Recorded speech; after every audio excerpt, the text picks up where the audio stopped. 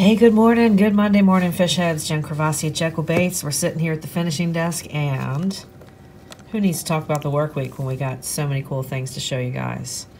We're going to start out with this 5-piece order. This 5-piece order is going to a friend of mine back in Maryland.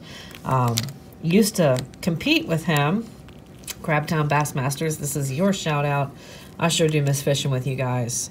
Had a fantastic season with them.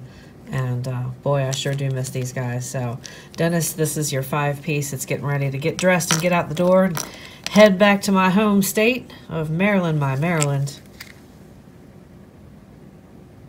And just had a whole lot of fun doing that. So, Steve, Charlie, all you guys back at Crabtown in the Annapolis area of Maryland, I hope you guys have a fantastic 2019 tournament season.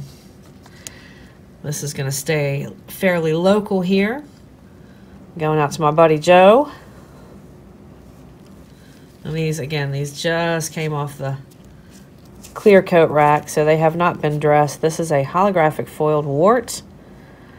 And I did the foiling. And I love the way this thing shimmers. It's the underside.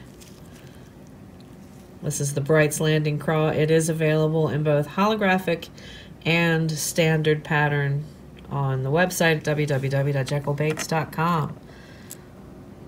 The Mad Hatter Craw. Red, red, red this time of year, folks. Red will do the trick. That'll get the bite done. One of my favorite patterns to do on shallow mid-depth. Now, one of my subscribers mentioned, and rightly so, that you do lose that red as you get a little bit further down in that water column. That is a fact, you do. Cool thing though is when you just have a 2-color fade like this, you have that contrast.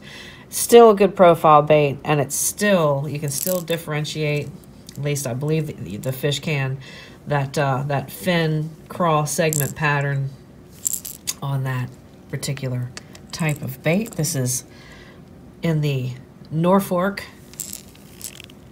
that Ozark pattern. Red eyes.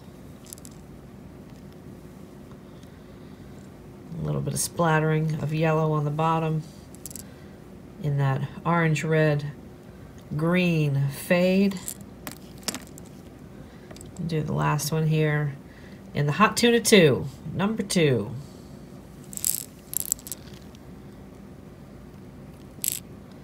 That hot pink, really also a key color, pretty much as good as the red. Just lots and lots of really good customer orders coming out this week. Really excited to paint the rest of them. This is one of those old XR50, the original Excalibur, with the metal BB in it. It's a 1-tap.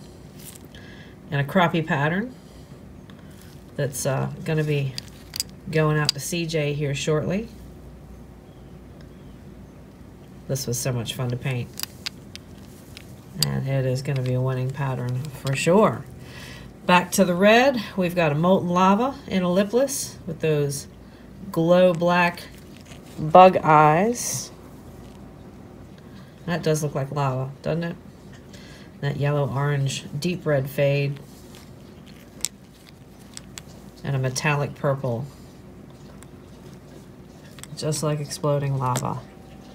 And I believe that's all we've got for you today. Thank you guys so much for checking out the channel. These are your pieces for the morning. I appreciate you guys stopping by. It's always good company. We'll see you guys on the next one. More spray sessions to come. See ya. Happy casting.